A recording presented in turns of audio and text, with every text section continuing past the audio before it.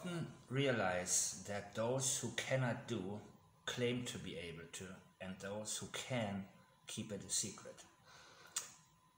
This is the same way when it comes to telesthesia. There are many people who make up a lot of stories. And then there are those who either tell nobody or only a few friends. And I had a few friends tell me things that I consider reality because of similarities I've experienced. And you can talk forever about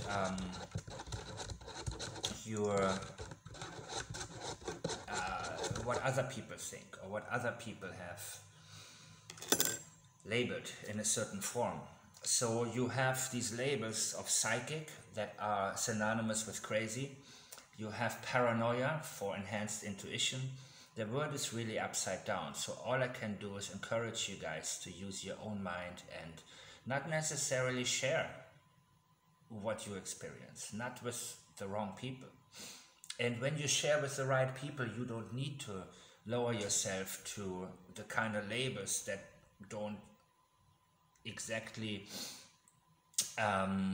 pinpoint what it is that you have encountered.